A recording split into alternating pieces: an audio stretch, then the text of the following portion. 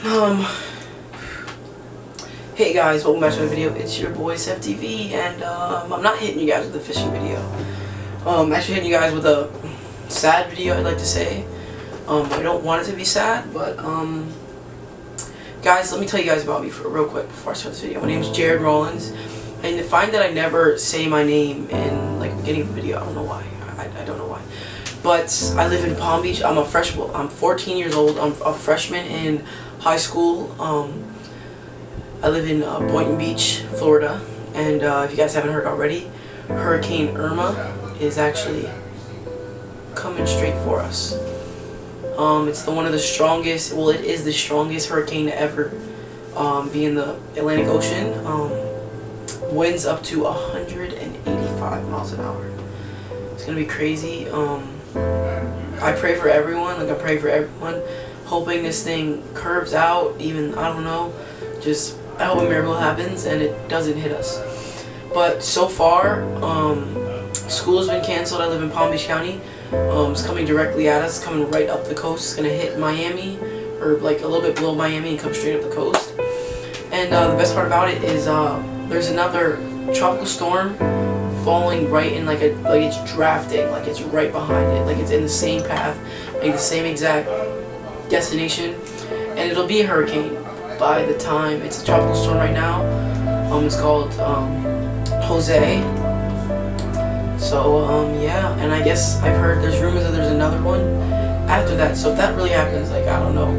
But guys, it's like honestly so scary to think that what happened in Houston, Texas, Hurricane Harvey, could literally be us. Like, I could, like, this could not be my house. Like, I might not have a house after this. And it's really hard to think that, and it's actually really scary.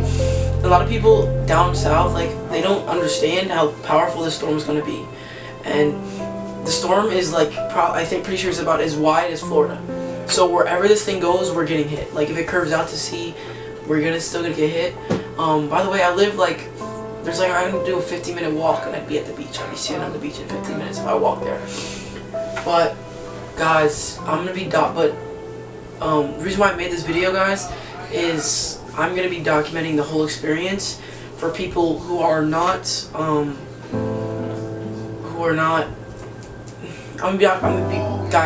but the whole reason I made this video is because I'm gonna be documenting the whole experience that I'm gonna be going through, everything that I'm gonna be going through, everything that my family's gonna be going through if this hurricane does potentially hit us.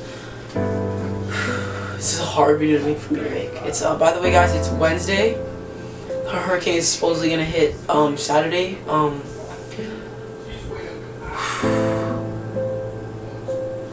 But I'm asking for your blessings, guys. I'm gonna be documenting this experience. I'm mostly doing it for me, but also for people who live in other parts of the countries, who can kind of get a feel and understand what's it gonna be like if this hurricane does hit us in a residence like me point of view. It's actually really scary. It's gonna be really scary. I'm gonna be staying with a family friend, by the way.